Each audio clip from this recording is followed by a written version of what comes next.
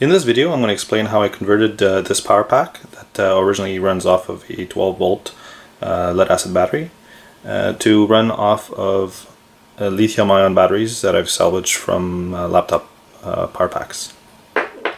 So this power pack is a booster for cars, but it also has an integrated inverter to supply 120 volts. So you have 3 plugs here to plug in appliances at 120 volts, and on the side here you have a cigarette type plug, cigarette lighter type plug to power 12 volt appliances, and these are the terminals where you would normally connect your booster cables, which I've taken off. As you can see here, this is the lead that goes to the cells inside to be able to balance the pack that's inside. So let's look at the original specs for this unit. So for AC, it's able to power 600 watts continuous, 700 watts for 5 minutes, and 1000 watts peak. The battery was an AGM, so an advanced glass mat lead acid battery, which weighed 28 pounds. Or as 28 pounds, maybe is the total weight of the unit, but the lead acid batteries that was in there was about 23 pounds, I think, and it was 33 amp hours. So that's the specs of the original battery, and I'm going to go ahead and open up the pack and show you what's inside now. Okay, so I've already gone ahead and removed all the screws that hold this together, and let's open it up. And here you see the lithium-ion batteries. So there's 2 groups of 54 cells. The one you see here, and there's another underneath. So they're stacked one on top of the other. So this makes it a 18. There's 18 cells in parallel, 3 in series, 3 banks in series, but they're interconnected. So it ends up being really a 36 cell pair. 3 in series. Now, why did I go with 3 in series? Lithium-ion batteries, fully charged, are 4.2 volts. So you put 3 in series, you end up with 12.6 volt. Now that'll work, but it's a little lower than a lead acid battery. Lead acid batteries are usually 12.8 volts fully charged. If I went with a 4 cell in series, the voltage would be too high, and the inverter would not run with that high of a voltage. So this will work, but what I'll have to do now is to test to see what's the capacity. Now, I won't be able to use the full capacity of the batteries because the inverter will shut off early, because I think it shuts off about at 10 volts. Now, a fully discharged lithium ion battery is about 3 volts, so that would be 9 volts. So it'll shut off a little bit prematurely, but that's not a big deal. It'll actually treat the cells more easily, so it won't fully discharge them, but I won't be getting the full capacity out of the cells. So each cell, these are used cells, they're not full capacity. I roughly estimate at 2 amp hour per cell. So if I get anywhere near that, I'll have a lot more capacity than the original lead acid battery. So the original lead acid battery had 33 amp hour. So if I figure 2 times 36 cells in parallel, that makes 72 amp hour. So it'd be doubling the amp hour of the original battery, and also being about half the weight. So this is about 12 volts of 12 pounds of cell versus the original battery, which was about 24 pounds. But like I said, I don't expect to be able to get that much power out of it because the voltages are not quite appropriate. As you can see here, the wires that I'm using, this is an 8 gauge. So there's an 8 gauge for this one, and there's an 8 gauge for the one underneath, for the positive and for the negative. These are all soldered using a very thin wire. I use resistors that I cut that acts as a fuse if one of the cells go bad, and it's also very easy to solder. So as you can see here, This is a group of cells, positive, which connects to the next group of cells to the negative. There's another connection underneath here, and then this ends up being the positive for this group of cells. So that's it. I think I've explained everything there is to know about this. Let's put it back together, and then let's test it out. I'm now ready to test the capacity of the lithium-ion batteries that I put in this power pack. So I just finished charging it. During the test, I will put a time-lapse camera to film. This kilowatt meter will be able to track how many watt hours we are able to take out of it from one running through the inverter at 120 volts. I have a voltmeter. Voltmeter is connected to the ports here. So if I just turn this on, so this is normally what you would use to boost a car. So turn it on, and you can see that I have 12.597 volts, so just shy of 12.6 volts. It was at 12.6, but I've been playing around with it, so the voltage dropped a bit. I also have over here a low voltage alarm. So this is plugged into the balance wires, and if it cycles through there, you'll see the voltage of each cell bank. They're all about 4.2 volts, and here it's telling me 2.62 volts total, so there's a little bit of a difference between the voltage. No meter is exactly the same unless it's precisely calibrated. So to load this during the test, I have two light bulbs. They're 150 watts normal incandescent bulbs, so it'll be 300 watts total.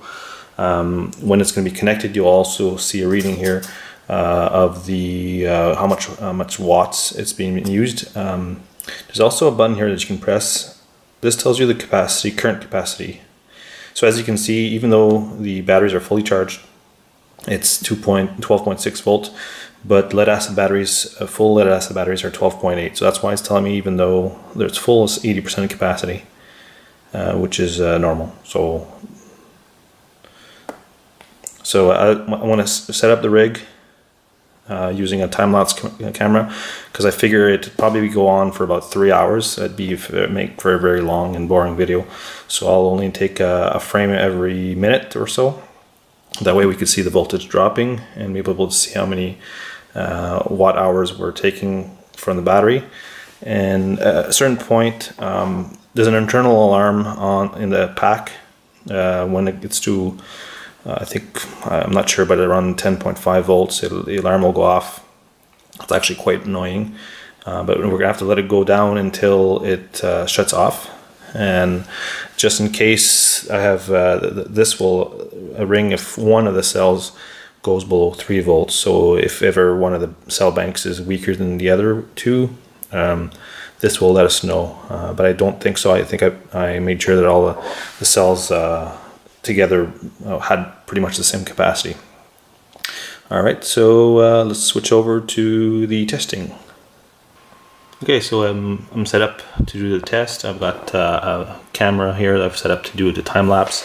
The camera I'm using here, batteries don't last very long, so I can't expect to have it running during 3 hours or so it's going to take to test. So we got this, turning it on to,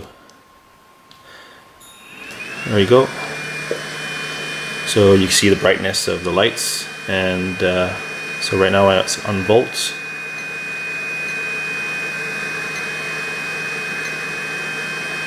So you see 294 watts. This is reporting 240, but this is always much lower, so this is much more accurate. 2.5 amps.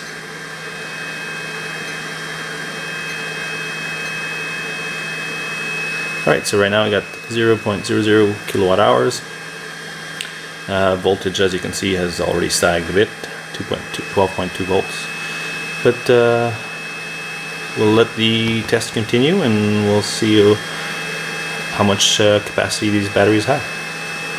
I'd like to note too that I do understand that the inverter has quite a bit of loss in it, so whatever capacity we end up with is much less than the actual battery capacity due to loss, but this will give me an idea of how long this unit can last. For, let's say, running a couple of a fridge or so.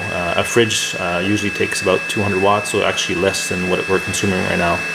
So let's let it go, and we'll see at the end how much watt hours we get out of it.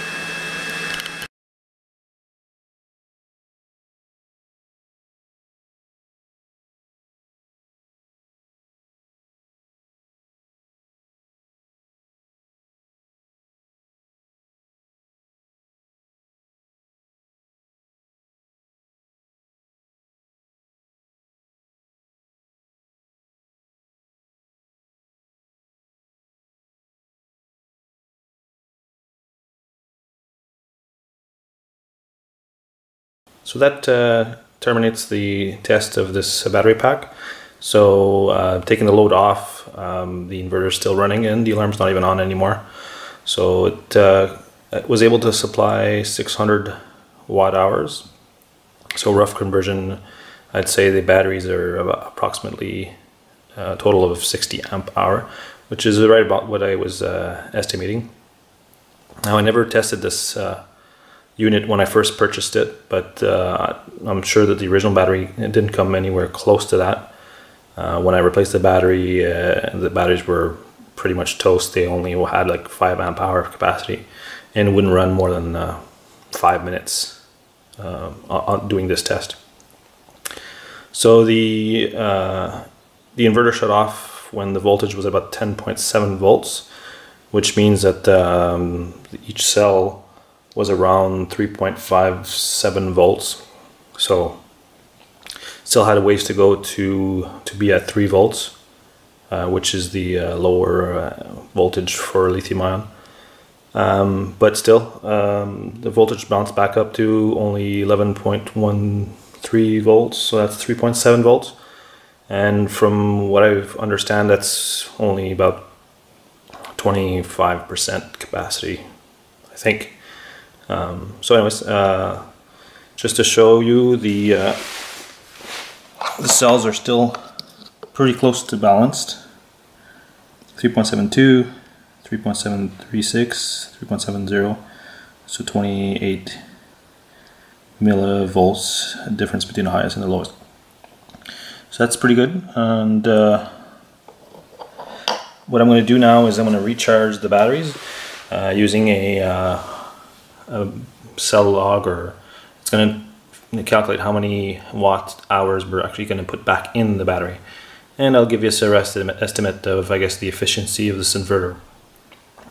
After about a night on charge, the power pack is now pretty much fully charged. I charge it using a constant current, constant voltage charger. The input is DC, about 19 volts from a laptop power supply, and this is set to 12.6 volt out, and I'm able to monitor it using this watt meter. So here you can see 64 amp hours is how much I put back into the power pack. It's just cycling through the different information here. There you go, 64 amp hour, and still charging a bit, but at 6 watts, so it's pretty much done. I'll also show you here how I use this to balance the batteries, and as you can see, it's perfectly balanced. Each cell bank is 4.2 volts, so that's showing me that's fully charged. So this was pretty successful.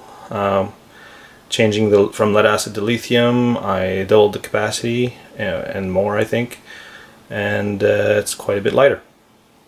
So that's it. Until next time.